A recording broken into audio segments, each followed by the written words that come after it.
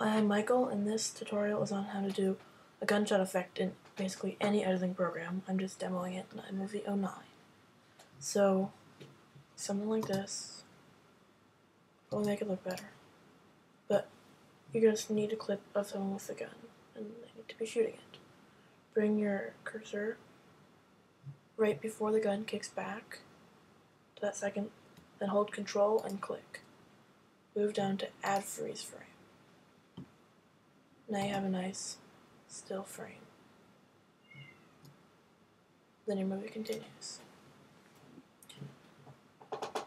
You might have problems with your thing being cropped, so just go to Fit and Done when you are under cropping, Ken Burns, and Rotation.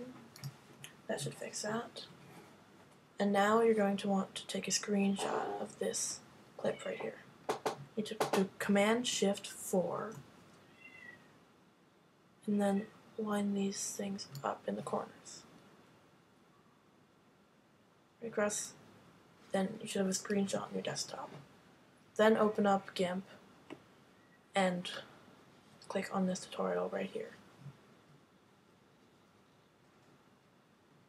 Once you're done, if you haven't done that, you can go there right now and then come back to this video, or you can do that later, it doesn't really matter. Once you've done that, you want your edited clip. Same thing. Oh, and if it zooms in like that, let's go over here and click on Fit. Should fix it. Now you can get rid of your freeze frame and you have the muzzle flash. You can make it shorter like that, or you can just go up to Clip Adjustments to 0, 1. You can also mess around with the dials here to give it a flashiness, a little bit of contrast, or you can go to Video Effects and add something funny there if you'd like. That's basically it, and you can do this in any editing program. Just take a screenshot of the second right before you kick back and open GIMP, which is a free photo editing program, and add the muzzle flash there.